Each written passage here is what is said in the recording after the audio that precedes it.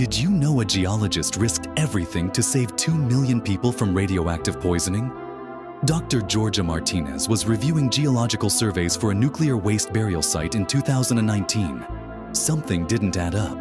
The rock formations looked wrong. The soil samples were inconsistent.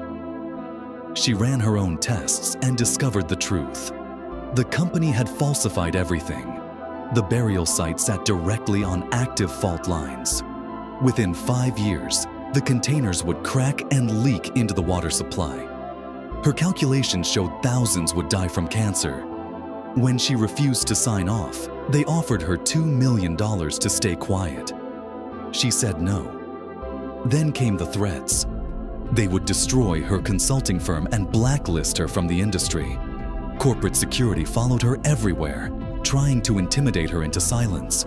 But she had the seismic evidence. At the Nuclear Regulatory Commission hearing, she presented the proof. Work stopped immediately.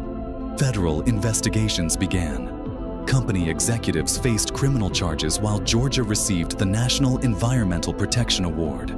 Sometimes doing the right thing pays off in ways money never could.